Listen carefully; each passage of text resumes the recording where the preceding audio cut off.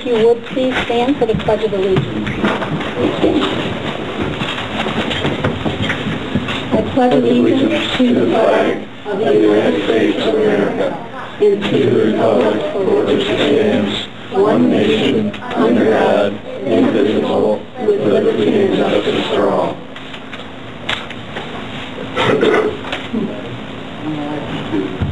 It's coming.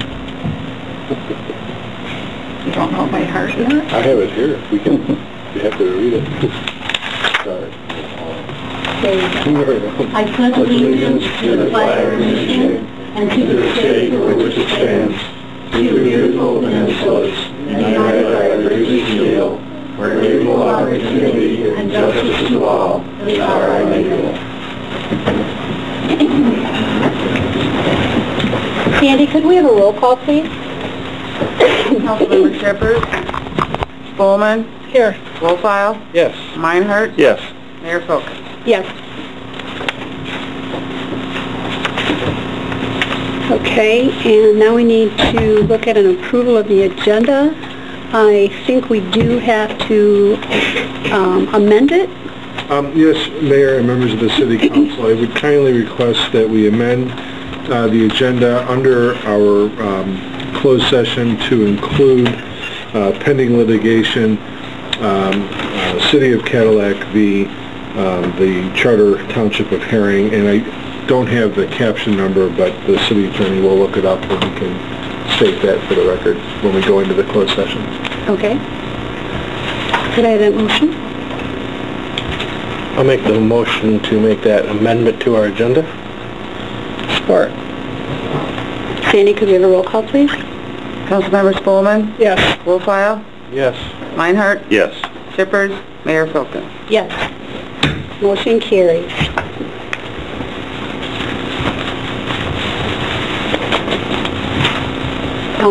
You made the motion to amend it.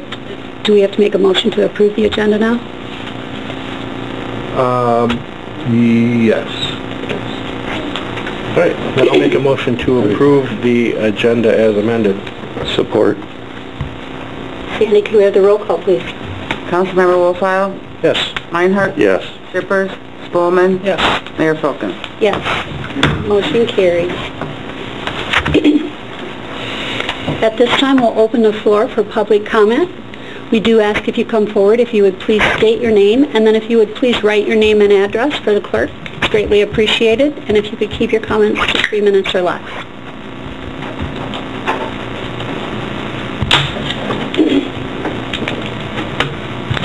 My name is Michelle Demerly, and I do live in Cadillac now. I used to live in Wexford County, but now I moved in the city about 3 years ago. I support Michelle Strobel. I didn't start at the beginning. We need a detective dedicated to investigating the unresolved cases in Cadillac. Cadillac has patrolmen, and they are needed on the streets, no time for investigations. A detective is needed to investigate those crimes or situations that patrolmen have no time for. I support Michelle Strobel in her search for truth and justice regarding her son Jimmy Strobel, who died under suspicious circumstances.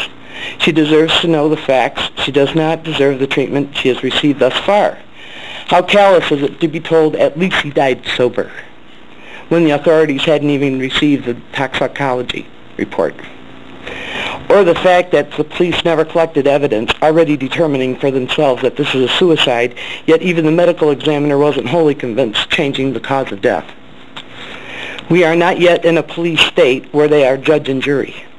We need a detective to investigate and find the facts that the police cannot find, to reinvestigate the statements people gave trying to send the authorities in the wrong direction. And most of all, to find truth for a grieving mother, as you would expect for yourselves if you were in her position. Jimmy Strobel was a human being, a father, a son, a friend to many. He had problems, as so many do in Cadillac today. But first, he was a human being. Citizens of this town want to know what happened, but most of all, his mother deserves to know the truth. That was my comment. Thank you for listening. And please, think about it. He might have had problems, but he was still a human being, and he was still loved by many.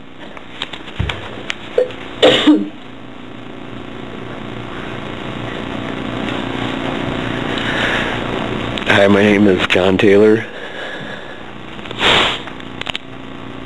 I support Michelle in her justice for Jimmy. He was a friend of mine, and we grew up together. We ran around the city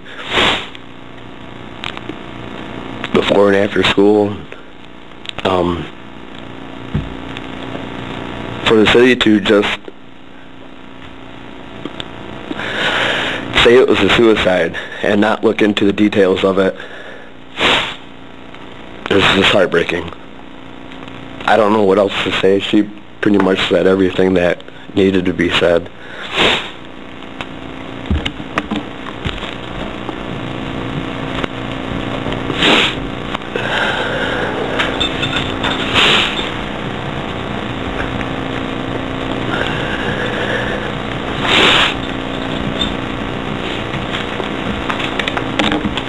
Thank you. Thank you.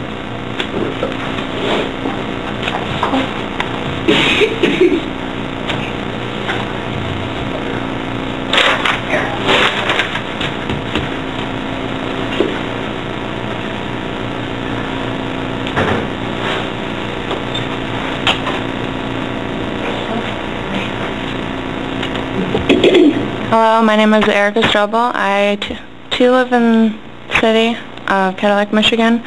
I'm here to support the justice for my brother. I know my brother pretty well, and I know that he didn't have that type of weakness in him. He might have been under some, I guess they're intimidating. He might have been under the influence of drugs and stuff, and had you guys make me nervous.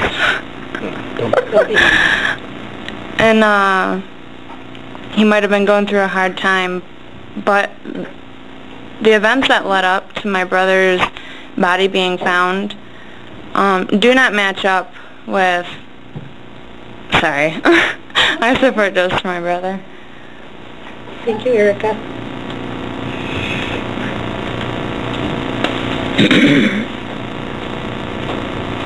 Good evening. My name is Lisa Tulip. I support justice for Jimmy. I did not know him, but as a mother going through what Michelle went through, and he's no longer here, unfortunately, she has helped me and my daughter through this awful, awful fight. And drugs do end all dreams. And I will do anything that I can to help them in just finding the truth, the facts. Nobody is perfect. And it would just put a lot of people's hearts to ease.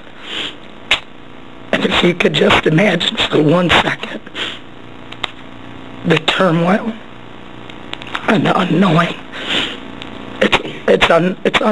You can't sleep, you can't eat, you don't know.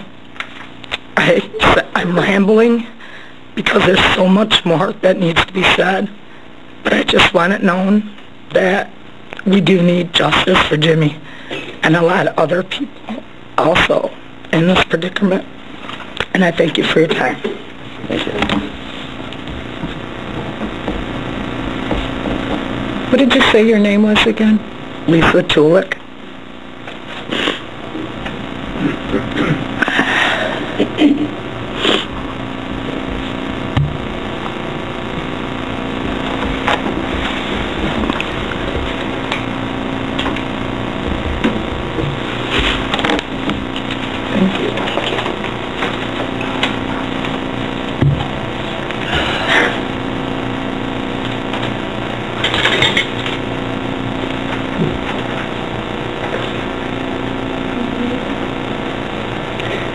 Hi, my name is Michelle Strobel, mother of James Strobel, and it's been a year, I think, since I've been here and spoke about this, and I believe the last time I was here it was regarding the lack of communication between me and Cadillac PD, which I understand why there's a breakdown in our communication, but it's not fair. What I'm being accused of is not true.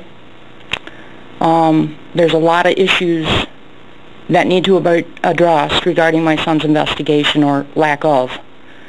I was notified or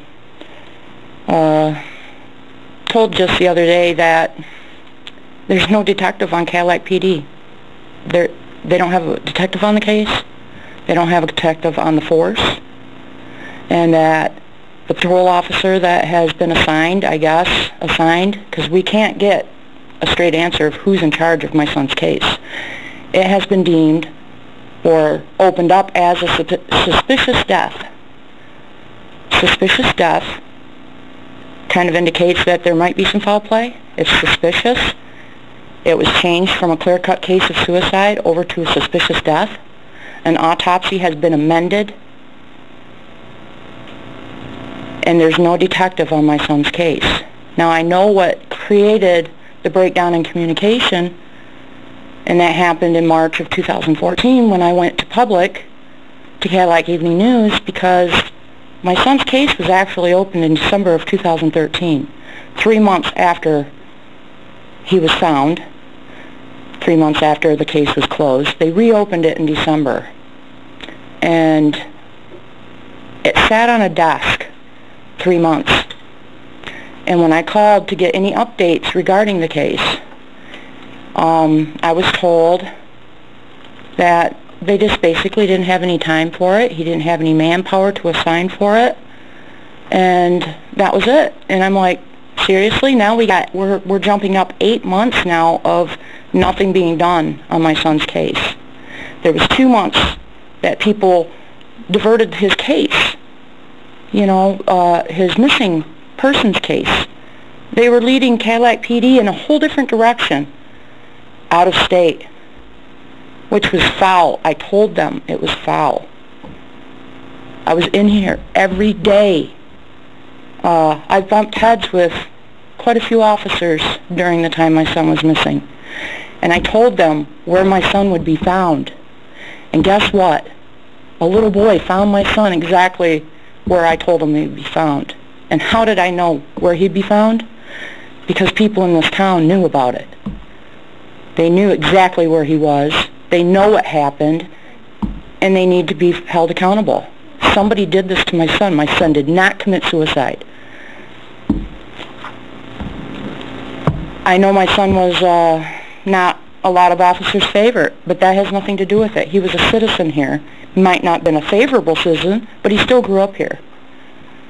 And there's people on our streets today that have confessed to having some sort of involvement, confessed to me, but I guess my word's not reliable. And I don't do drugs. I don't drink. I go to work. I live in our community just like everybody else. I am just asking for a detective. If you guys can't handle it, if Cadillac PD cannot handle investigating my son's case and properly conducting the interviews that need to be done and bring these people in again, then maybe you should reach out for some help. Get an actual detective on this. Because it seems to me that the patrol officer that this has been thrown in his lap seems to be a little bit overwhelmed, from what I gather from my conversation. And I know for a fact that not all tips have been followed up on. I'm being told they have been, but they're not. And there's people that have eyewitness statements that want to come forward, but they're afraid. They have been threatened. Guns have been held to their heads. This is what we're playing with. And they're still walking our streets for whatever reasons. You guys might not think they're harmless, but I don't know, I guess you haven't had the gun in your face. But there's a lot of people that don't want to communicate with the officer that's in charge, so that hinders it. They're afraid. And they're afraid of the repercussions because a lot of the information from one of the statements that a witness did come forward with, through a T&T officer, was released into the jails. His name was put right out there.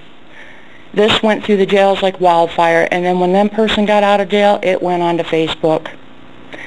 Actual snapshots of these reports of a witness coming forward stating what they witnessed somebody confessed to. This is scaring all the rest of the witnesses.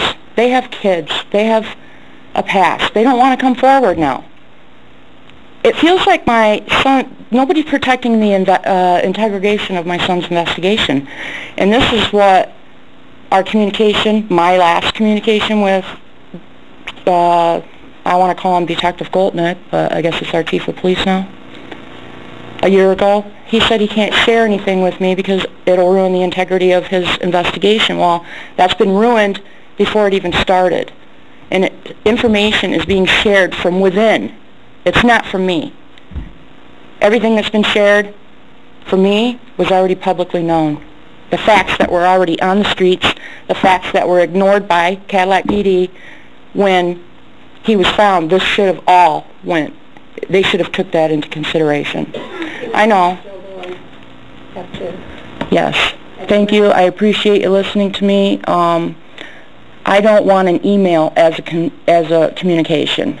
I would like to sit down with our chief of police, as I have asked him, and I've never heard back from him. I would like communications. We have called numerous times to, get updates on the case, or at least sit down and talk with somebody, and we're always ran into a circle. And it always comes back to one specific officer. We don't want to talk to him. We want to talk to the chief of police. And I think that's our right, since he was the detective that opened up the case. Thank you.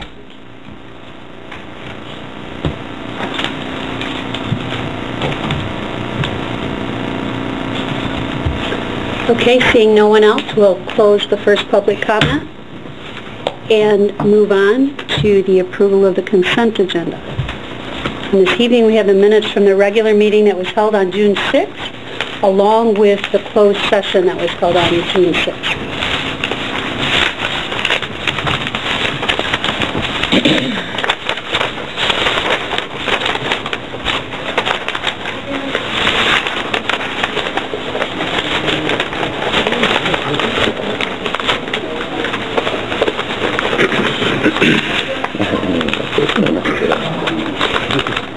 Throw your fingernails out, I guess, to get into that one. Throw your fingernails out to get into that one.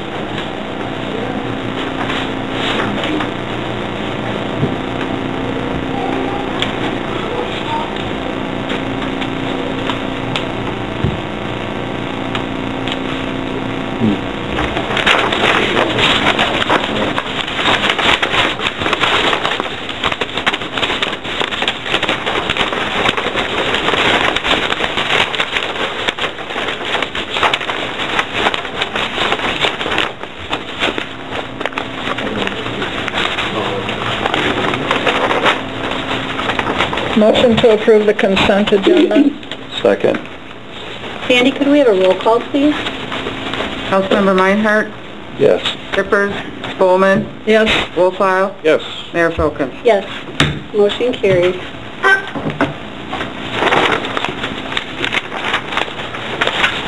Next thing on our agenda is the communications. The first request is for approval of the closure of Lake Street between Harris and Cass on July 17th from 9 a.m. to 3 p.m. for the loyal order of the Moose Senior Citizens Picnic. I will make that motion to approve the closure of Lake Street between Harris and Cass on July 17th of this year from 9 a.m. to 3 p.m. for the loyal order of Moose Senior Citizens Picnic. Support it. Sandy, could we have the roll call, please? Councilmember Shippers? Spolman? Yes. Wolfile? Yes. Meinhardt? Yes. Mayor Filkins? Yes. Motion carries. The next request is the closure of Lake Street between Harris and Cass on July 29th from 6 p.m. to 10 p.m. for the Cadillac Rotary Club Summer Concert. I'm going to ask to be recuse from this vote since I'm the requestor. Okay. I'll make a motion to approve the... We have to... Make a motion to recuse. Okay. All right, I'll make a motion to recuse Sherry From the vote. from the vote. Second. Sandy, could we have a roll call, please?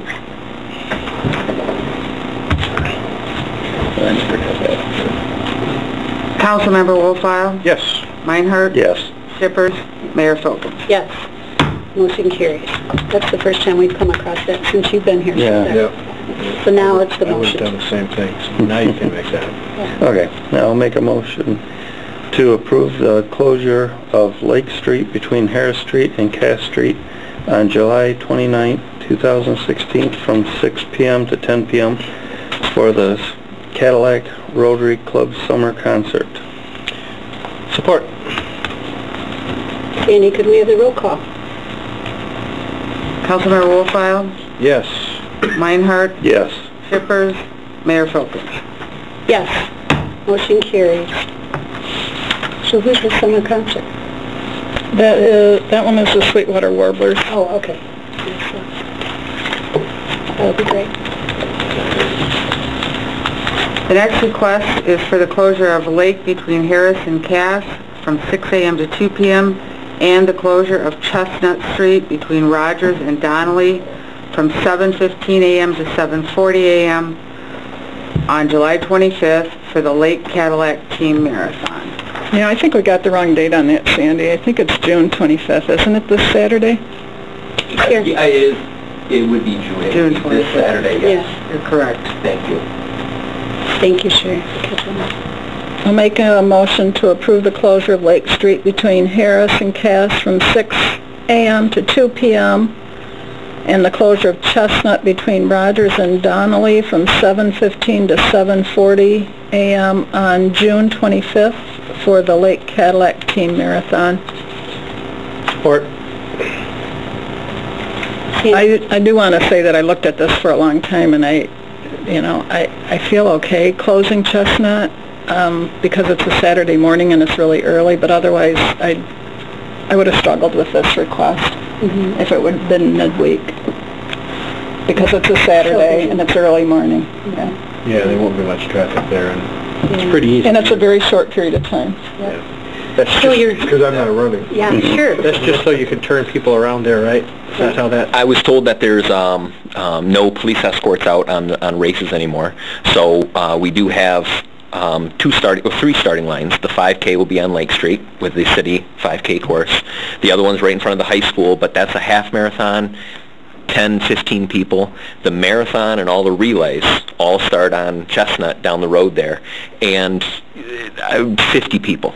And they'll spread out within 5 minutes where it's not going to be any kind of traffic. But without that police escort lining them up to say go, I didn't feel comfortable saying we were going to be able to stay completely on the sidewalk and off to the way there.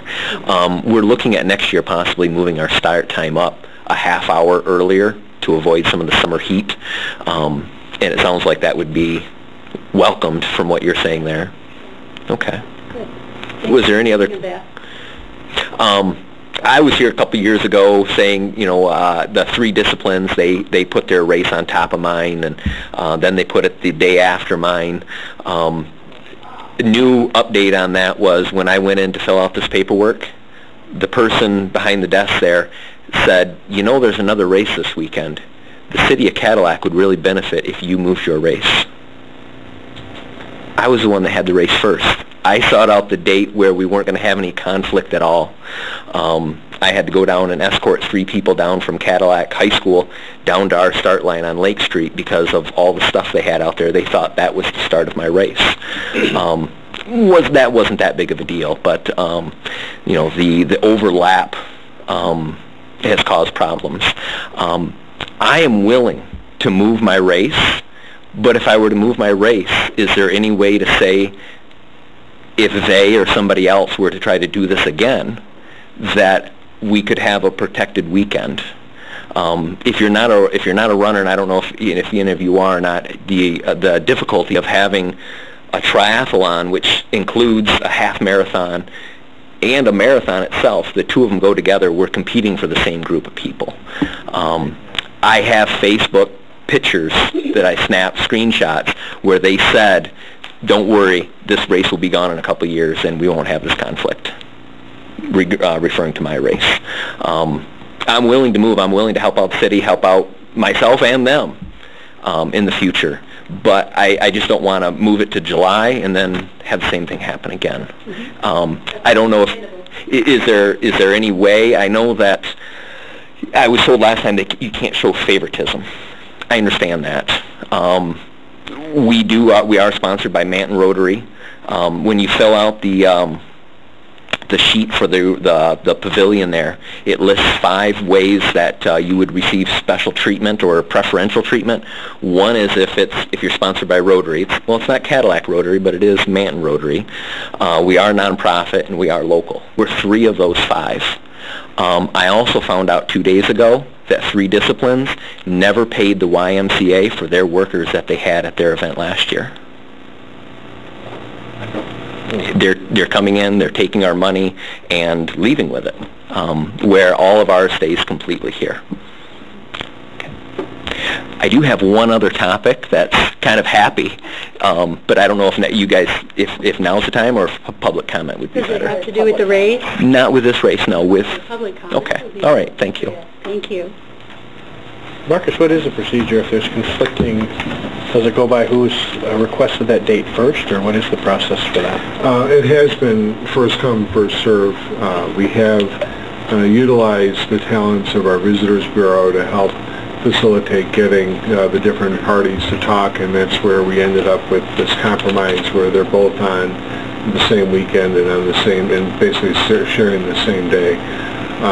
Ideally, we would prefer, we being the city, that we don't have multiple marathons, whether they're triathlons or half marathons or whatnot, all occurring at the same time at the same place using the same footprint, just because of the added congestion and confusion that it could cause. Very much. Not necessarily from our own logistics. They're rather simple, especially with a lot of the stored and staged off property, and actually they're using the school property for. So if there's one race already scheduled, then when somebody were to come in with another application, wouldn't they be told that or denied for that date? And again, we tried to work out a compromise. The other race that was mentioned brings in quite a large number of people, and it would be to the detriment of our community as a whole if the hundreds of people that come in, if not more than hundreds, no longer came here or didn't come to Cadillac. But I think if it's worked out that compromise. But I think that if the compromise isn't making everyone happy, then it's a detriment as well. The race had 245, 180. I agree that there are issues with 3 disciplines in their triathlon, and I also know that it is a race that a lot of people say, but it brings a lot of people here. I worked for them as a volunteer for one of the organizations that I was on, a volunteer for at the time, and we didn't get paid either. And this is the first year they had it here, so we were promised that we would, and it just leaves a very sore feeling for me. And it's interesting to hear that again with another group now. I think they have problems with communications, frankly, and that's what trips them up. And they are for-profit. It's a business. I think, all those things need to be considered when we do this. And I totally get where he's coming from, where it's like, just give me a weekend where I can plan around. Right. But promise me then you're not going to, move something else in there again. So hopefully we can work that out. Well, that's why I'm hoping that, we can at least make that commitment that if we've said to you that there's a weekend and there's nothing else going on that weekend, that can be your weekend, that then we protect that once we've scheduled something for that weekend, just because I don't care who it is. They, if it's this other group or 5 others. If we've already got one race scheduled on that weekend, we shouldn't probably schedule 2 of them. And then it's not about compromising, it's like with everything else we do, if somebody has reserved the pavilion for an event, we can't schedule another event in the pavilion. So then it makes it less stressful on the city staff too. It's already booked. And I know it's not that easy. I make it sound easy. I know it's not that easy. And your event is important to us, and we do want you here. Yeah, so. definitely. Yeah. I do have somebody, my farthest out is Tulsa, Oklahoma, in Broken Arrow. And the largest we've had is 180. And the largest that I pulled up their records, the largest they've had is 220. So we're almost the same size. Right. And I appreciate, what you were saying there of trying to get one.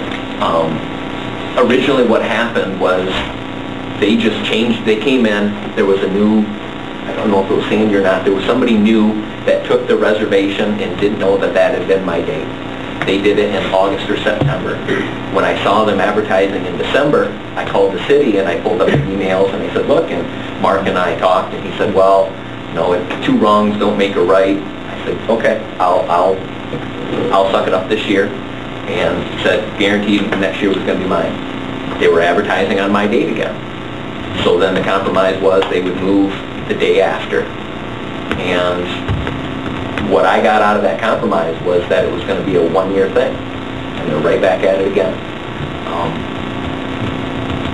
I'm willing to move. I would much prefer it where it's at. I've done triathlons. Because a section of it's in the water, a section of it's on the road, you can get away with a little warmer temperatures. A marathon this Sunday, they're calling for 89 degrees. That slows runners down. And the reason why they're coming here, numerous emails, they're trying to qualify for Boston because this is a nice flat course and it's fast. And it's the last one before fall to in order to be able to qualify for that. So, thank you. Thank you. You're welcome. There's a motion on the floor. There is a motion on the floor. So, Sandy, could we have the roll call, please? Councilmember Meinhardt? Yes. Shippers? Spolman? Yes. Wolfile? Yes. Mayor Folkins? Yes. Motion carries.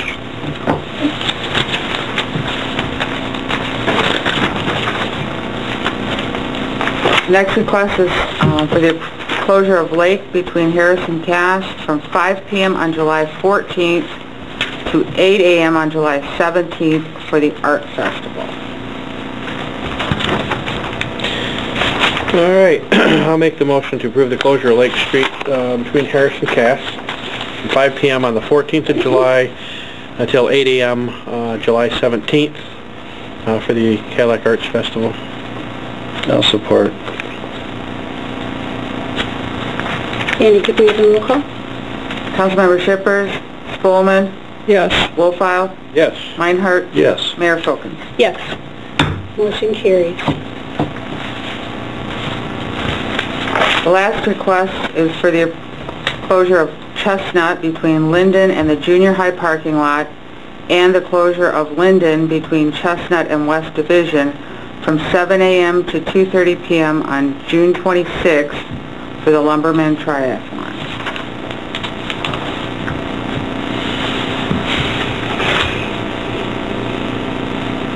Is this the same request that they had last year in terms of street closure, do you know? I don't offhand. I don't know if Sandy, if you recall. I don't recall. I'm sorry? I don't recall. I don't recall.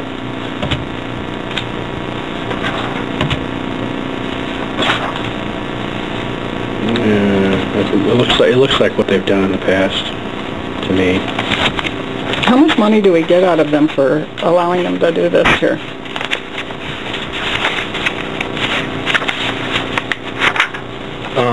That's probably a question better asked of Joy Vandry, to be honest with you. No, I mean, how much money does the city bring in for allowing them to use our resources?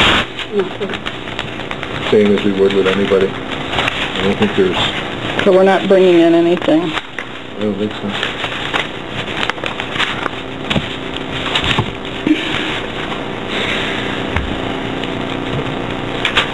Well, I'm going to make the motion to approve the closure of Chestnut Street between Linden and the junior high school parking lot, and the closure of Linden between Chestnut and West Division from 7 a.m. to 2:30 p.m. on the 26th of June for the Lumberman Triathlon. Support. Don't get me wrong, it's nice to have these events here. I know I'm sounding like a curmudgeon, I get that way sometimes, but people need to realize, you know, what stress this puts on our limited resources too. And, you know, I know we've talked about putting some type of policies in place, Marcus, and I think we probably need to get back and put that committee together and look at that. Sandy, could we have a roll call, please? Councilmember Spolman, Yes. Wolfile, Yes. Meinhardt, Yes. Shippers, Mayor Folkin. Yes. Motion carries. And that takes us to the city manager's report. Thank you. Sorry, I was still looking to see if there was a permit fee. If there was one, it was probably about $35, I'm guessing. Got to increase that for for-profit businesses. Just one second as I get back into my agenda here. Thank you, Mayor and members of the City Council. The first item under the City Manager's report is a request for out-of-state travel. This request is by our police chief. He was invited to attend the White House 21st Century Policing Briefing in Washington, D.C. The briefing will actually take place in the Executive Office Building of the White House later this summer in July. This is an opportunity we believe that we were invited to because of our involvement with the Federal COPS Grant Program that we've been participating in now for a number of years. It's helped us keep various numbers on our department. This opportunity, as it's mentioned in the communication, will provide the chief with an overview of the recommendations from the President's Task Force on 21st Century Policing, and will allow him to discuss what the recommendations mean to everyday work. The senior administration officials will also be present to participate in a brainstorming session about how to enhance public trust and confidence in our justice system while maintaining public safety. It's a wonderful opportunity for a senior member of our staff here in Cadillac to participate in, and I would recommend that we allow the out-of-state travel request accordingly.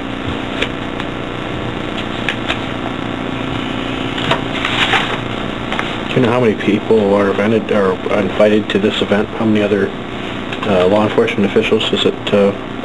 There are a number of people that are going to be there across the country, but I don't know the exact number. All right. Well, I think it's a good opportunity, and to represent the city there. So I will make the motion to approve out-of-state travel from the police department as presented. Support. Sandy, could we have the roll call, please? Councilmember Wolfile, Yes. Meinhardt, Yes. Shippers, Spolman, Yes. Mayor Folkin. Yes. Motion carries. Thank you, Mayor and members of the City Council. Continuing along the police theme this evening, the next item is a request to acquire a police patrol vehicle, a PPV. 2 bids were received. The recommendation this evening is to go with Signature Ford, the low bid, for a 2016 Ford Police Interceptor. The amount of $25,701. Funds are available in our fiscal year 2017 budget, but we would like to order it now. It does take quite a while for these cars to be built to the specifications, and payment and delivery of the vehicle won't occur until the commencement of our new fiscal year, but we'd like to get that process started. So is this a delivered price, or do we go down and get the car? They're typically a delivered price, yeah. I think that's how we bid it. We specify that typically in our specifications, yeah. But we have in the past picked up vehicles as well, so from a variety of departments. I'll make a motion to award the purchase of a new police vehicle to Signature Ford of Owasso for $25,701. Support. Sandy, could we have the roll call? Councilmember Meinhardt, Yes. Shippers, Spolman. Yes. Wolfile. Yes. Mayor Folkins. Yes. Motion carries. Not sure if he is here, Mr. Keyway. So the next item. You ready?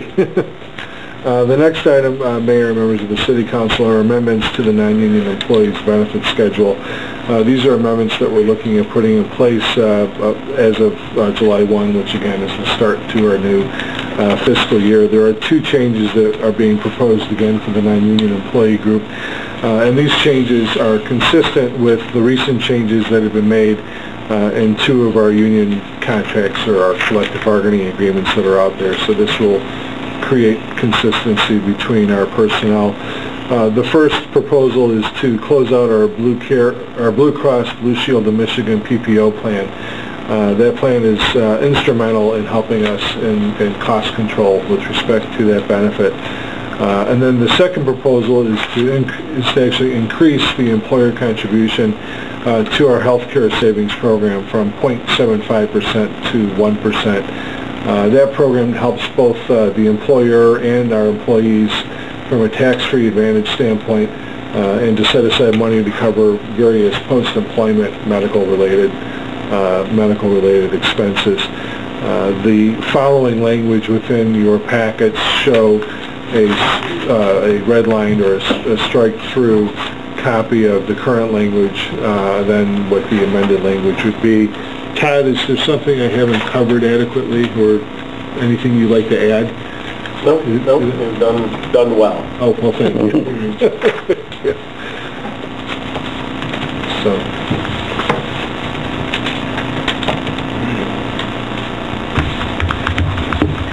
I have a question.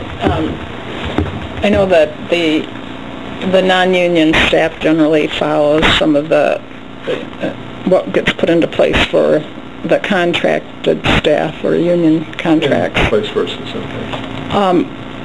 When making these kind of policy decisions, what's the process? Who do you have for input? To provide input into, where do you come up with the amounts? I mean, it seems like council should be involved with it a little bit in the decision-making process or the recommendations, and I don't know if we sit on any committees. Traditionally, our operations have not involved our elected officials, and I'm not trying to sound curt by any way in explaining it that way. We've had meetings with 44 North, our benefit provider, and with Blue Cross, and trying to understand what the best options are available to us and what those costs are available to us, so that we could then present to you guys as the ultimate policy makers, what the recommendation is. I know that there are other government agencies in Wexford County that operate differently, where there is official committees and so forth set up by the governing legislative bodies that then oversee the various operational units. But here you do have your hired staff to essentially take care of that role for you. Just difference of how we're set up. And so all that analysis does happen within the finance department, HR, and myself, for us to then bring to you what the recommended changes are. If it's something that we're looking at changing how we do that, I'm certainly open to talking about it. But that's just more of a council manager form of practice that we've adhered to. So I don't know if that was a good answer. Well, it seems like, I don't know. I know that we make the final decision, but it seems like some of us should be involved in getting to that recommendation. And I totally understand what you're saying about we don't have that committee. But otherwise, we're the ones who are fiduciarily responsible ultimately. And when I see large payouts for, somebody who's leaving because they have accrued a whole bunch of vacation time that's never been used, it starts to bring the question up in my mind, you know, what is our policy? Why isn't there a cap on it? If there is a cap on it, at what level is that cap? And those benefits are all turned off. They've been turned off for quite a while with respect to that type of... Yeah, but how many more people do we have down the road that, you know, we have to plan that for? And... There is a handful, but that's because they started... Well, the information that, you know, I don't see here, I see, maybe I'm not reading this right. I don't know. What was... Well, I think maybe it would be helpful to understand what the total dollar impact it has on the city's financials, the changes that have been made. I think these changes are excellent. I just, I wish it went a little bit further, to be frank. Yeah, that there's a side-by-side. You know, everybody pays a lot more than this. Not everybody, but many organizations now charge a lot more for healthcare premiums, and it seems like we're still at the very low end. And, you know, I don't even know where that benchmarking is, because we're not really involved with that. Yeah, I don't know if Owen or Todd, if you guys have any comments or thoughts on that? I would want to have something prepared, and we can certainly have a meeting about it if you'd like, or we can make a presentation, but I'm not prepared to say anything about it at this point. I will tell you our most significant goal has been the cost savings achieved by, you know, no more PPO. I think that speaks for itself. And so a lot of the decision making has revolved around how do we make that most amenable and least negative impact. So we're getting close to that point, and then, you know, then you can sort of use a different priority number one for your analysis and decision making. So the PPO is no longer going to be available for new enrollees, new employees, but it's going to continue to be available for... Through December 31st. Oh, that's right. That's right.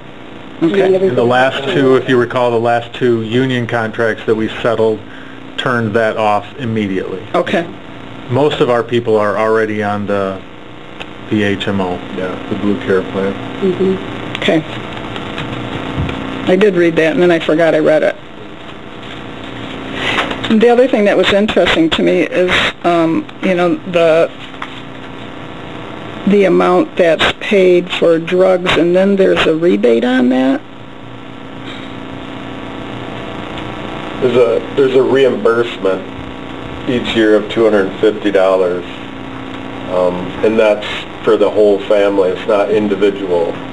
So if you had to pay $80 for a drug, you could get reimbursed for $60 of that. You'd still have to pay $20 of it, but then you could, let's say, you know, use that HRA reimbursement of $250, so then you'd have $190 left for the rest of the year for the whole family.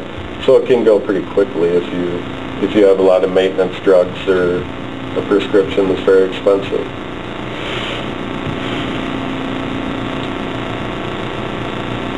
Some of the high-tier drugs can be several hundreds of dollars still to the employee, right? Mm-hmm. Yeah. Yeah, they're capped at a 20% of their cost, but that can still be very expensive. Right. So what we're proposing tonight is really give and take. We're taking the PPO, which is an expensive plan for us to manage, and in return we're bumping up the healthcare savings plan a bit, because those who started after 2007 do not enjoy any type of retiree health benefit whatsoever. So that's controlled the cost greatly at this point. Yes, we still have individuals on that. There's still going to be more, but the future certainly looks a lot brighter when it comes to the health care portion. And the vacation, I know you touched on, but that is capped. You can never, you know, each year you have to utilize your vacation, and then we have caps for when you leave. You know, and The individuals who were here sick time, prior one of them, to right? 2007 have sick and vacation, they get paid out, but those who are after 2007 no longer have sick vacation, or sick paid out, so those big payouts are no longer.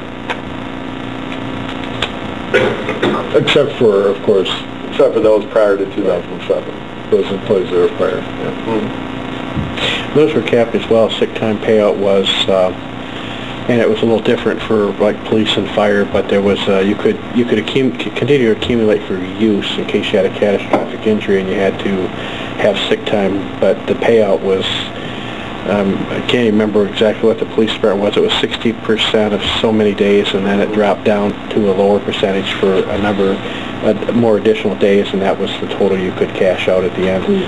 And if you were an employee that had a catastrophic injury and had to use sick time, the payout may be very minimal because you didn't. If you were a 25-year employee that hardly ever took a sick day, then you could max that out and get that percentage payout of what it had built. But yeah, that's going to come to an end as well. Okay, thank you for that discussion. All right, well, somebody needs to make a motion here, so Thank you for all your work on that. I'm going to request or make the motion to approve the non-union employees benefit schedule as amended. Support.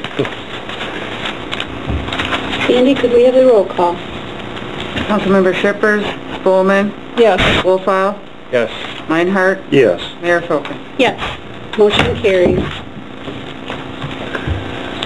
Thank you, Mayor and members of the City Council. The next item is under adoption of ordinances and resolutions, and this is a resolution of support for the people of Orlando in light of the tragedy that has occurred just recently. Mayor, if you'd like to... Yes, I will read that, and also let you all know that the Mayor's Youth Council also did a resolution letter of support that's going to be going down to the City of Orlando as well. So, the resolution of support of the people of Orlando, Florida. Whereas the good people of Orlando, Florida have suffered the greatest loss of life in a mass shooting in the history of the United States, and whereas this carnage fostered by hate targeted the young people and specifically the LGBT community of Orlando, Florida, and whereas acts of hatred and violence affect people everywhere, and whereas the City of Cadillac desires to advance the core democratic values of life, liberty, the pursuit of happiness, the common good, justice, equality, diversity, and truth. Now therefore be it resolved, the Cadillac City Council hereby offers condolences to and solidarity with the City of Orlando, Florida, and the good people of the Orlando LGBT community. Be it further resolved, the Cadillac City Council hereby condemns all acts of hatred and violence directed toward any citizen or citizens or any group in the United States of America. This is to certify the above resolution was approved by the Cadillac City Council at a regularly scheduled meeting held on June 20th, 2016.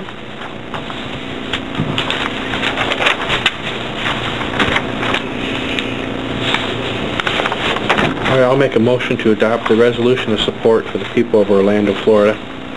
Support.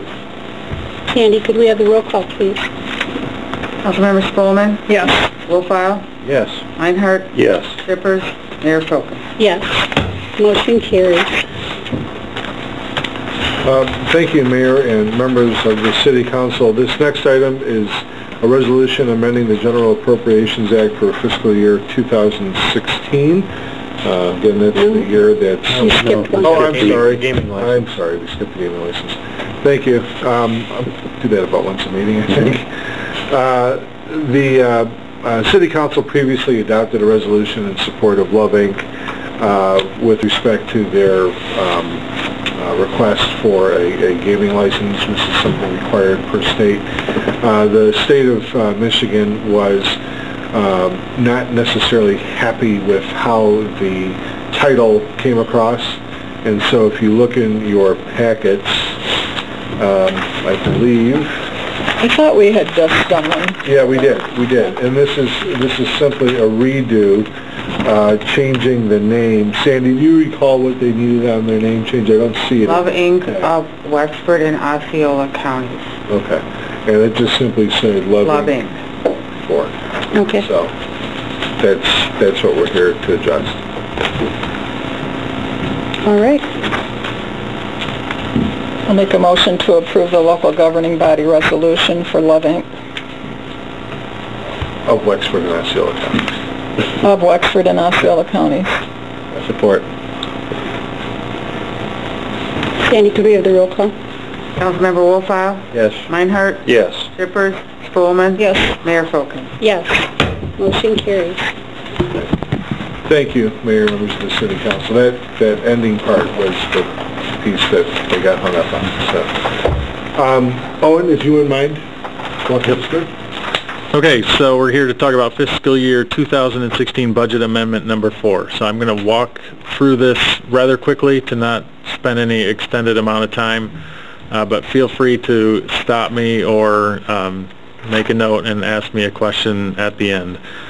So starting with page 1 in the general fund, I think the first page and a half or so are for the general fund.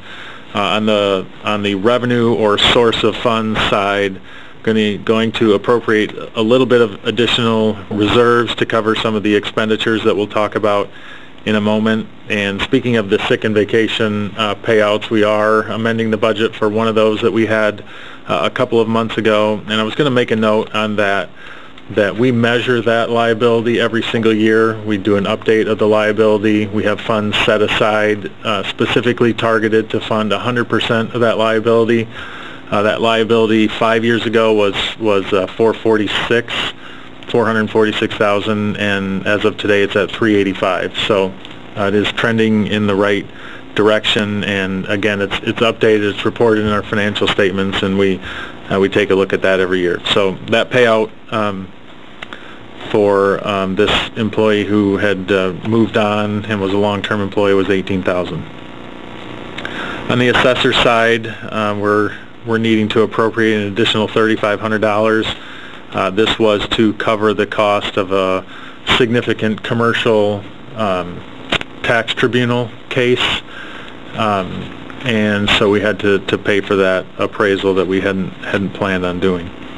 On the clerk treasurer side, related really to the same activity, we have had some additional refunds of taxes that were paid that we had to make in the current year. We had budgeted $15,000 for that, and we're going to need an appropriation of $24,200 to cover that. Primarily it was for two issues that council has, one I believe that council dealt with, and then the other was a building that sold at the final tax foreclosure for well less than the taxes that were due, and so the county had settled those taxes with us on the tax years, and so we had to reimburse the county for those, since those taxes would never be paid. So need an additional $9,200 for that.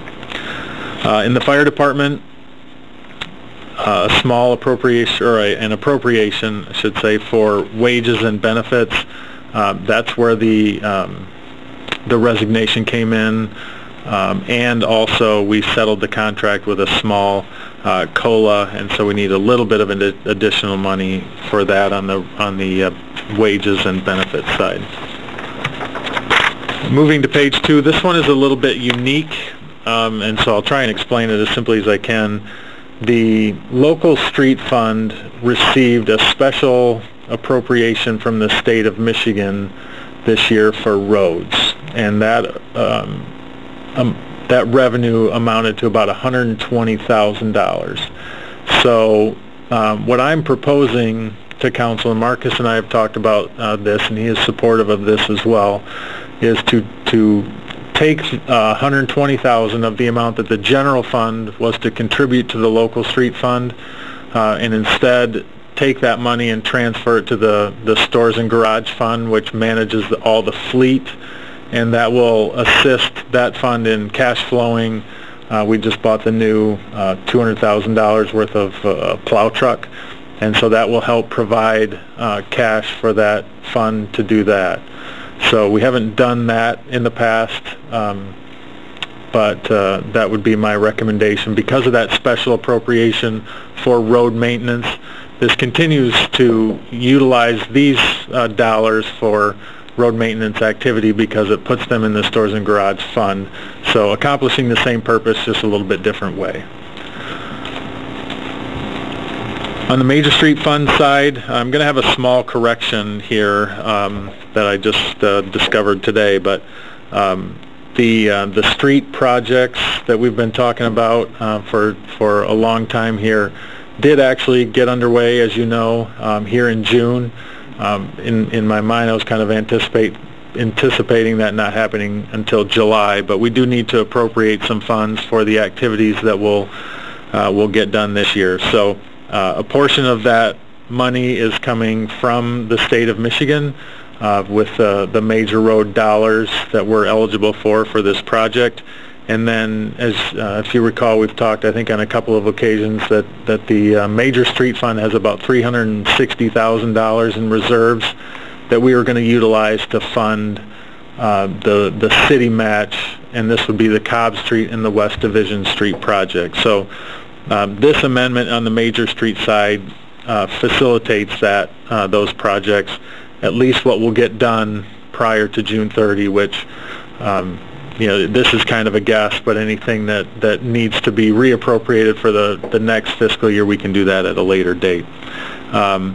So I'm anticipating about $150,000, or really about $300,000, $350,000 in project costs for the current fiscal year, and a little bit more than half of that will be city funds by the time you add in their construction engineering costs. So the grant revenue and the reserves are the top section. Under construction, the top line should actually say, instead of zero, it should start with $7,500 because there was a small appropriation of $7,500 in there to finish the street sign project. And then the amended budget would be $357,500, and so the increase would be $350,000. And those exact same numbers would be on that second line.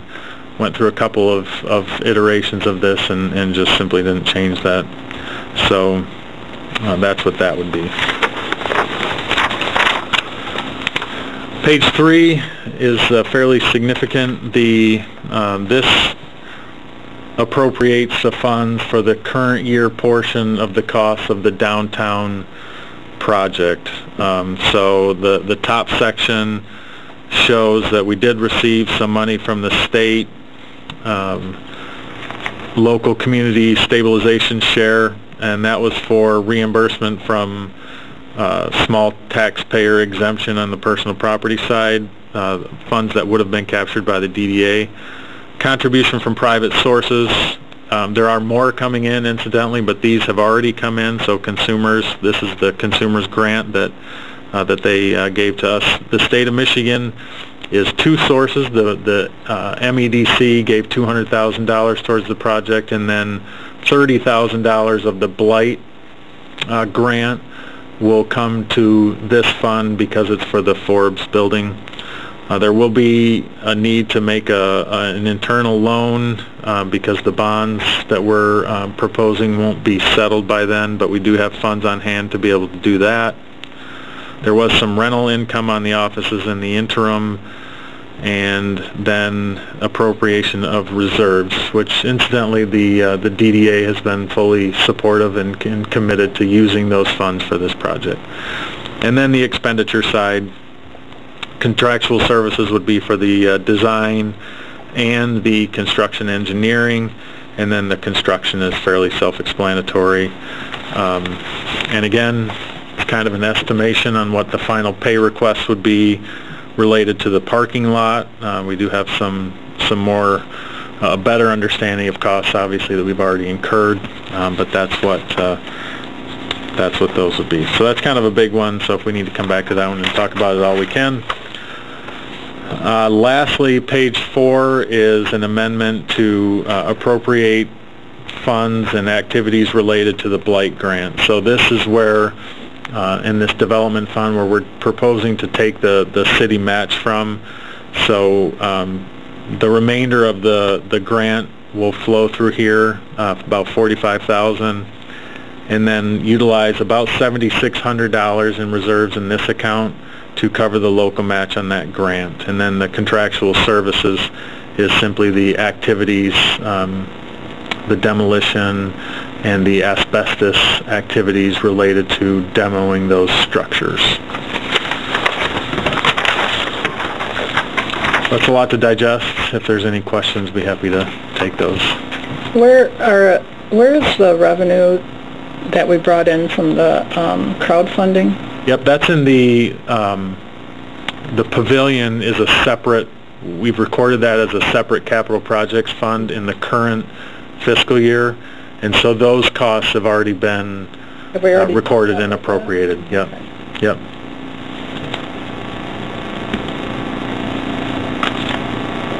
So you'll see those in our financial statements this year. They won't be in you won't see them again in a budget because that project is done, but you'll see them in our financial statements when they're done for June 30, 2016.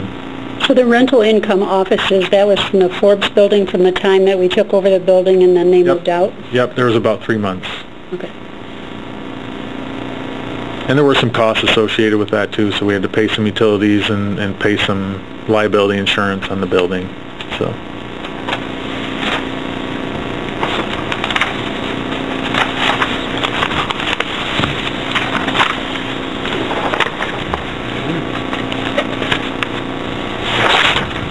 All the way to the first page. Yep. What is that? The reserves amount? Oh, you did. That's the top section. Yeah. So we had budgeted to use 99,000 in reserves, and we're going to need to use a little bit more. You have to take more out. Yep. Mm-hmm. So are these the last amendments to 2016 budget? Yes, can't make any after the year's over, so 10 days from now. This is where the 6 weeks of sweating comes in, and I hope everything came in okay. How come we're not taking anything away from any of these line items that we over budgeted? Well, yeah, we could do that, and I think, typically we've just let those come in under, Okay, and I so would, there are some. my estimate is going to be that we're going to use something less than 123. I hope so.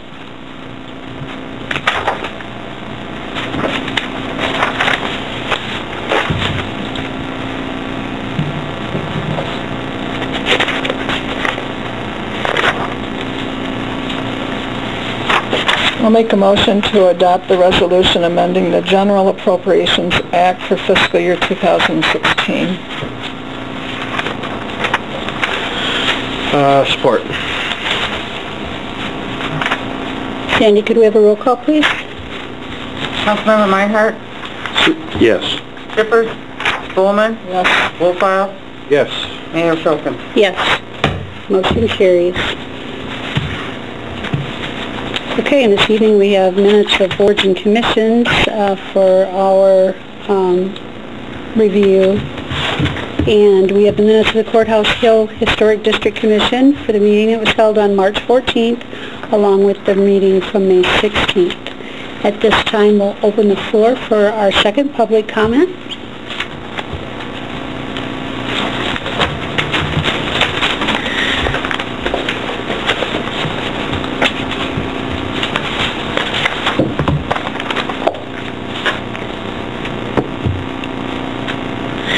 Thank you. I am an avid biker, and a week or 2 weeks ago, we always start out behind the AmVets building, and then we head out on our bike ride on Tuesdays and Thursday evenings. And somebody, I didn't catch his name, stopped by and took a picture of us and said that he was trying to get a grant to put a trailhead where the white pine ends. You're familiar? Okay. And we were excited about it. We don't actually use the white pine for biking. We consider it kind of boring. 2 years ago when I first started road biking, that's where I went because it's safe and it's closed off. But there's a lot of people out there. We're excited about the bathroom facilities and all the renovations that are going on out there. We're very excited. Well, I'm on a committee that is involved with the Cadillac Pathway. Friends of mine that I ride with started a race out there called the Bear Claw, and all the money from that is being reinvested in the trail. We're on our 4th dump truck load of road gravel to smooth out some of the tree roots. If you've ever gone for a walk back out there, just walking, you're going to trip and stumble a little bit. We've had Mountain Biking Association out there, and they said, well, you got to redesign your trails, and we're taking little bits at a time. And one of our first goals is we're trying to create a winter sports trail. I'm on the race team for McLean, and I found out that the shop in Cadillac outsold their Traverse City stores for the fat bikes with the great big wide tires. Cadillac is at the far south end of what people consider up north. I mean, we get a good amount of snow, so when there's a warm snap downstate and people want to come up for their winter activities, Cadillac is often their first stop. And even if they do continue on, they'll often stop to go skiing or, you know, whatever activity, winter activity they want here in Cadillac on their way up. We're trying to get a winter sports trail, and in the last year of trying to do this, we've ran into so many roadblocks just because we don't know how to navigate, you know, the system. But we're working with the DNR. We're in the process of buying a new snowmobile, because the snowmobile they currently use, I was told they seized it from someone that was selling drugs or drug bust or something, but it's not powerful enough to do what we want to do. So the Bear Claw is reinvesting their money, and my understanding is we're about halfway from a more powerful new snowmobile, a trailer, and the grooming equipment, brand new, you know, what we currently have for grooming for skiing is, I would call it homemade. It's great for what we have. A lot of places don't have it at all, but we're looking for the next step up. If we're going to do it, we want to do it right. So I'm not here to ask anything of you guys other than just to make you aware that we are in the process of doing this. And I don't know if the conversation ever comes up, I just wanted you guys to know what was going on. That way, you know, I find the more people that know about it, the more things can get smoothed over.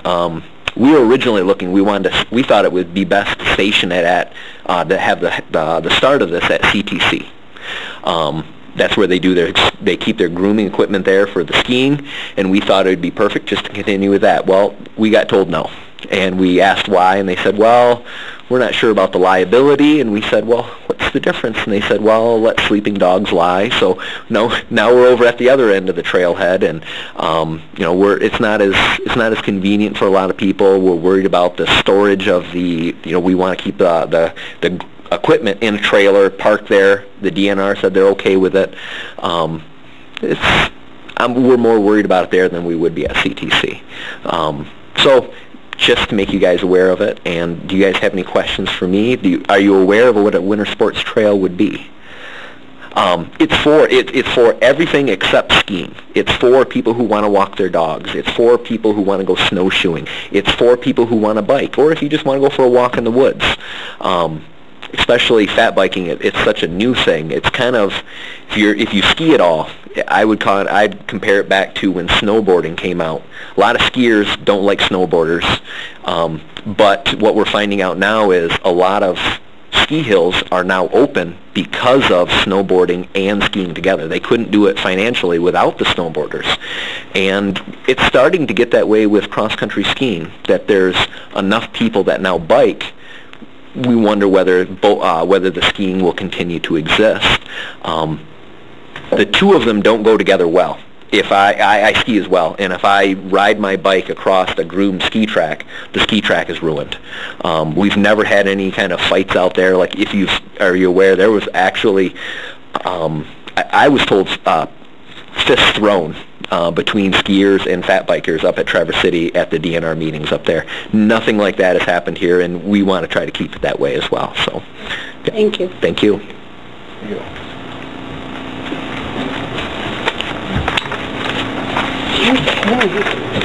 Does anybody have anything for good of the order this evening? I have two quick things I wanted to mention. One is Freedom Fest is obviously the next large special event that's occurring. The Arts Festival is occurring shortly thereafter in middle of July. The city did send a press release out today, a news release out today, reminding folks that if they're interested in participating in the Mayor's Art Award, to do so accordingly and to fill out the application.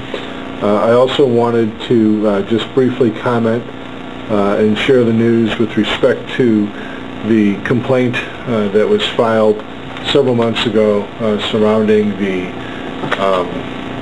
transition of CCTV to the CTC using My News 26 and the Open Meetings Act and violations of our charter. The special prosecutor that was assigned to investigate by the Attorney General's office did come back and advise that the city did not violate the Open Meetings Act nor our charter in dealing with these issues. And so I just think it's important to mention that publicly. Great. Good news. Yep. Good news. Yeah, and I do want to comment, we've got some nice events coming up, the ones you talked, and we're going to have our new facilities. You say the plaza's going to be able to be parked in. It looks like the pavilion's ready to go for the entertainment. We are going to be hosting the first event at the pavilion this week. I believe Upbeat Cadillac starts on Thursday.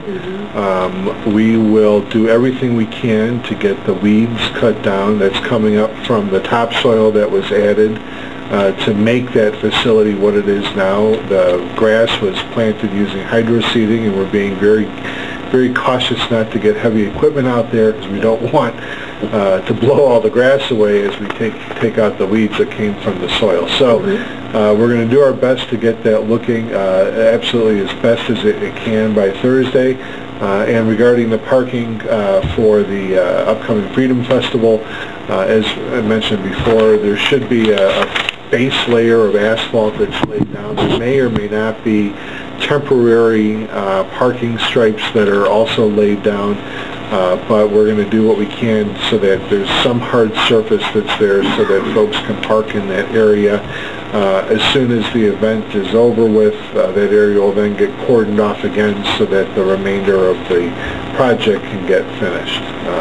So it would be nice to see all that hard work put to some good use. Yes, yeah, very exciting.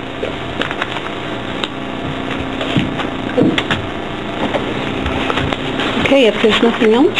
I've got the case number. Okay. As Mayor and members of council, as we amended our agenda earlier this evening to include the City of Cadillac versus the Charter Township of Herring, that is case number 16-26714-CZ. And it would be appropriate at this time to a motion to adjourn to a closed session to consider that case along with the consideration of the purchase or lease of real property pursuant to MCL 15.268D and to invite John Wallace, our Community Development Director, accordingly. Okay, I'll make a motion to adjourn to closed session to consider the purchase or lease of real property pursuant to MCL 15.268D and to consult with the City Attorney regarding case number 16-26714-CZ. And we'd like to have Mr. Wallace join us. And if I may make just a simple